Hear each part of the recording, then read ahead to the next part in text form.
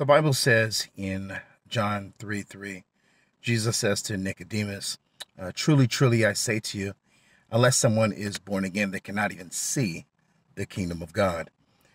There's a lot of people that will blindly sign up for a religion because mom and dad signed up for that religion or whatever reason. But the way you understand where a person stands when it comes to their faith is you watch their behavior.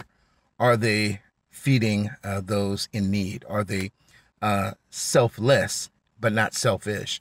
Are they the type, when it comes to an elderly family member that can't help them or do anything for them? Are they providing for them and taking care of them?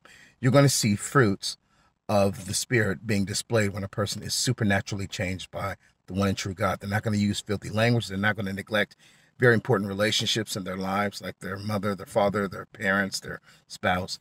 There's going to be evidence